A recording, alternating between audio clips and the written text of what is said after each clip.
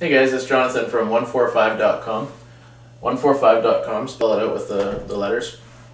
I just wanted to give you a really quick little lesson on how you can write a song, or the basics of songwriting in any key. So what I've got here is a simple little rule of thumb on how to build a major scale. Tone, tone, semitone, tone, tone, tone, semitone. And that's the spacing between every letter or note name on the scale. So in the key of C, that's C, D, E, F, G, A, B, C. There's no sharps or flats in the key of C. So what I've done also is I've called each of these, starting with the C, 1, 2, 3, 4, 5, 6, 7, 8. The C in C is 1 and 8. 8 is the 8th note in the scale because it repeats itself. It's the octave.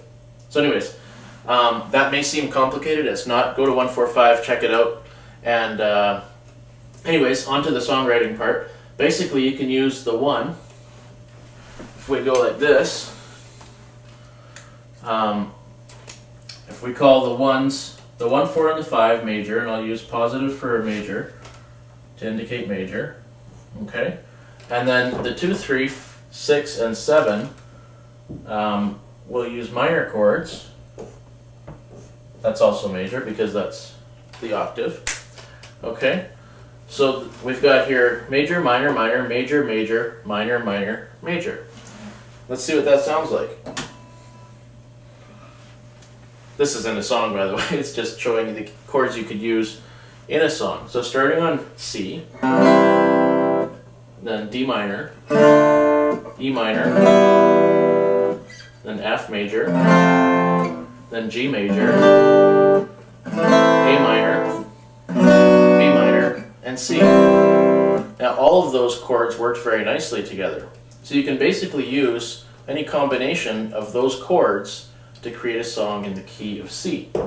So that's very quickly and very basically how you could write a song, or how you can at least find the chords to use in a song in any given key.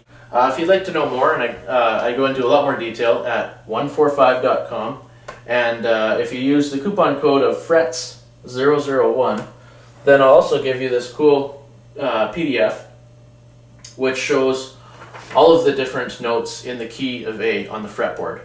And on top of that, it's boxed out so that you can see how to play those notes in a scale pattern anywhere on the fretboard. So that's only available if you use that coupon code. Anyways, head on over to 145.com and we'll see you there.